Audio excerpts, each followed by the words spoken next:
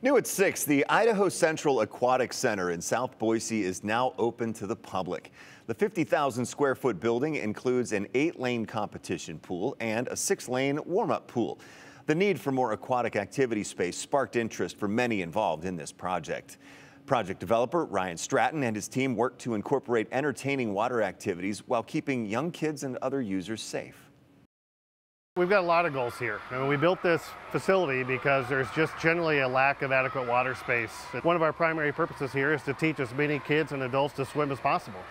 In addition, we're a big believer in competitive sports, so we have a lot of competitive swim teams that are going to be using this space, both club teams and high schools, and then obviously just general fitness, right? Healthy lifestyles and getting people active and using water as a resource to do so.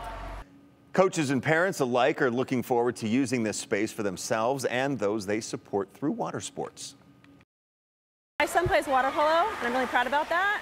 So it's going to help kind of alleviate some of the pressure that the Boise West YMCA has. It's really what we've been trying to do over the last decade is get more kids in the sport, and when we don't have pool time, that's the biggest limiting factor.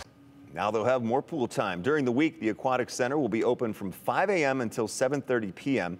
The center welcomes anyone who wants to take swimming lessons, practice water sports, or just cool down in the summer heat.